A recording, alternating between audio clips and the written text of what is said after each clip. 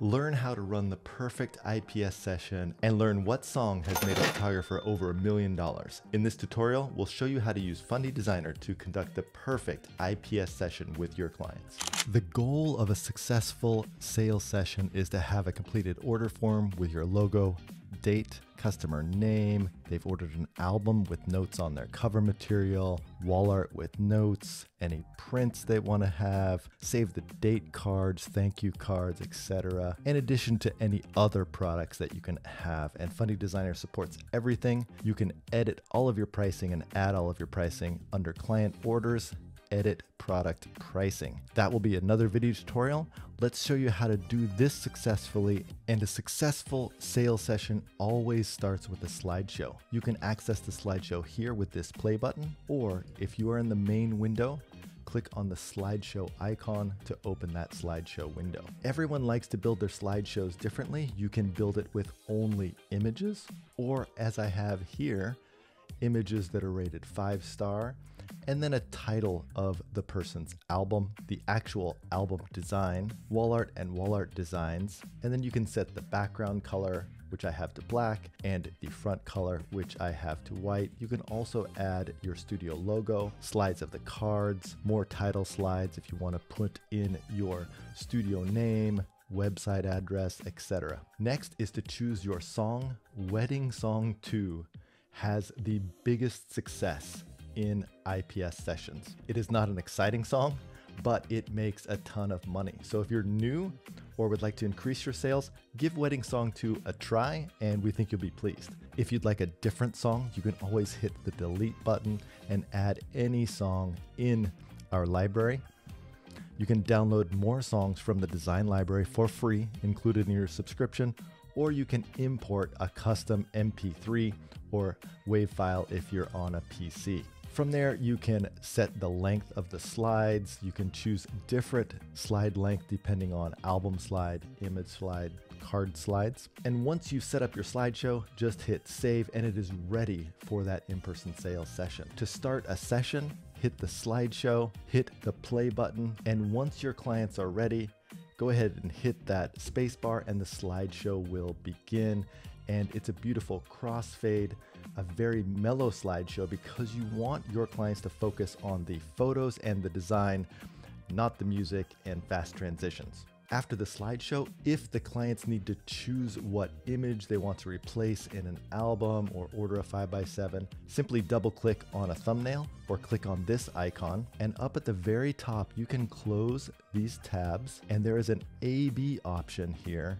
And let's go ahead and bring up the thumbnails, and you can hold your command or control key and select multiple photos, and that will allow you to work with your client to narrow down which photo they want to have in the album, wall art, etc. Additionally, you can just work with them in the main window to customize their design. If you would like your client to have a little bit less control over the design process, whenever you have an album spread or wall art piece selected in the main window, you can have this window on a separate monitor, separate projector, separate TV screen. And when you click this top right icon, it will show just the design that you have selected. So if we select a different design or different piece of wall art,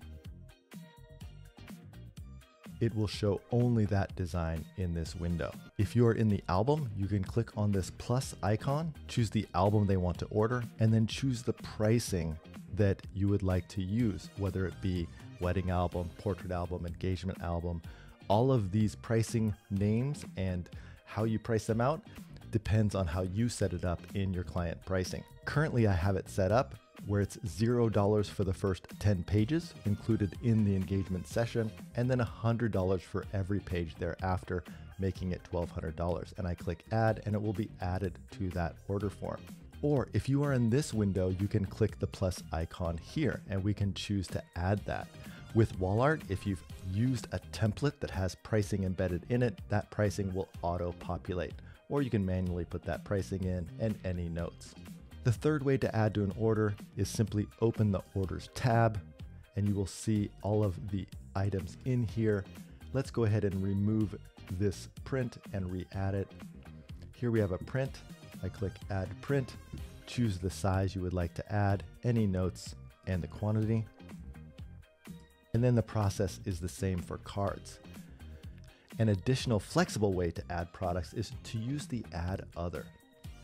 You can save products here. For example, let's say there's an image box and it is $2,000.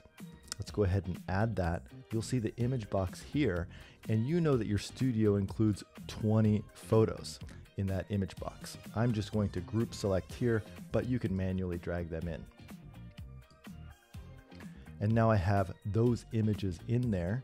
Once everything is finalized, you can click View Order, and you have a visual representation of that order form and everything that's been ordered. If you don't see your logo, simply click here, add your logo as a PNG. You can change all of these items up here top left.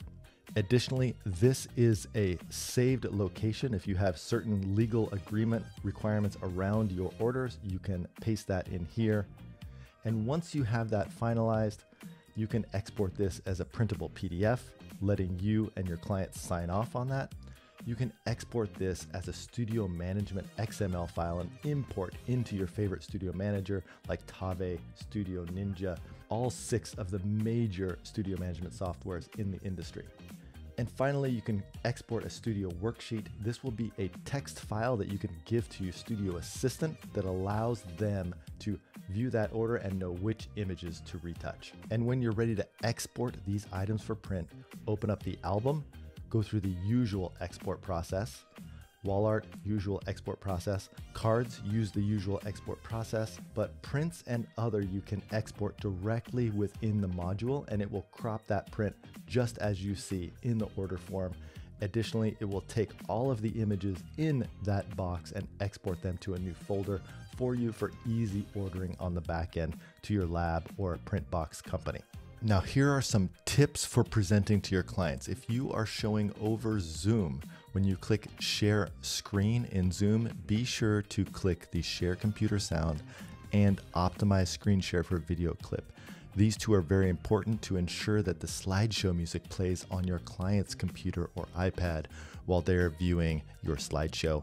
And the optimized screen share for video just makes those transitions smoother. If you are projecting to your clients like this photographer is doing, and you want to project those canvases at actual size, all you need to do is this.